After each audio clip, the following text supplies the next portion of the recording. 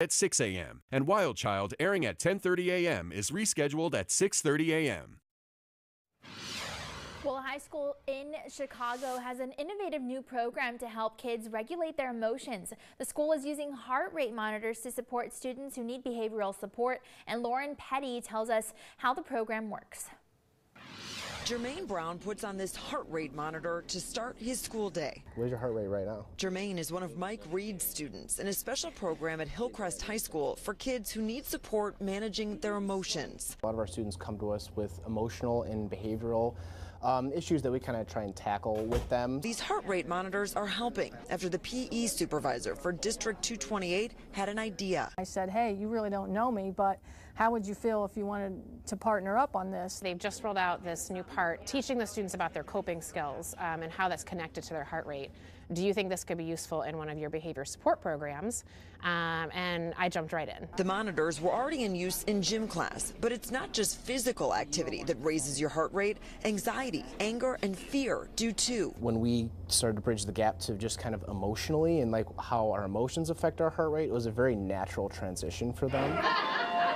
For Jermaine, passing periods prove stressful. When there's a lot of people around me, when people are fighting, arguing, or when I'm frustrated. And his teacher could track his heart rate spikes on these daily graphs. They know what normal is, and they know when it's not. And we're like, hey, we should try our box breathing. We're able to help pinpoint those things for them and teach them coping strategies, such as taking a walk, such as journaling, listening to music.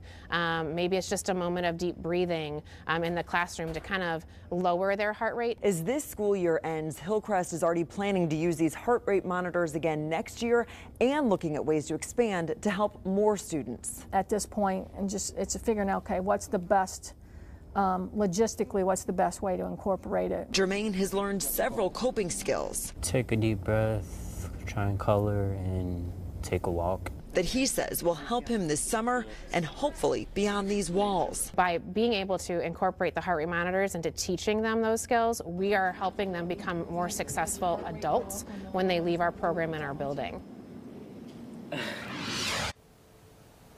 Well, research shows access to cervical cancer screenings needs to improve in rural areas. The study found that testing rates across the country fell between 2019 and 2022. Researchers are concerned that this could lead to more women being diagnosed with advanced stages of cervical cancer.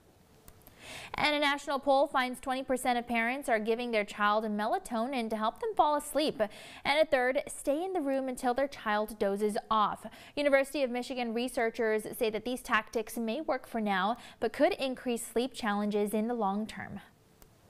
And the chances of migraines increases with the temperature. A study from the University of Cincinnati finds that for every 10 degrees hotter it gets, there's a 6% increase of a headache. However, researchers have found a treatment that offsets the heat association. There's a current look where you can find a couple of showers and even a handful of some heavier pockets of rain moving through the valley, mainly for those coastal areas. So what is this, a 5–10% coverage? We will see some more chances for some showers and storms later today. And if you want to walk your dog, the sooner the better. I know we have a couple of sprinkles out there right now, but I think we'll see slightly increased rain chances through the afternoon and evening. So just keep an eye on the radar. And of course, if you do hear thunder, head inside. But all in all, much of today, the rain is going to be fairly scattered or even more isolated, so you will have a shot to still be outside today. This is the last day you're going to hear me say that for the rest of this week. Here's a look at this morning with a couple of sprinkles. Later this afternoon, we see a few more pop up, especially for those coastal areas. And then heading into Monday afternoon, we'll still have about a 20 to 30% chance to see some isolated showers and storms. Tuesday, we're going to see those rain chances go up. Of course, this is all associated with that area of low pressure that we have in the Atlantic there in the Gulf of Mexico. For us, 70% chance to see a named storm here over the next 7 days.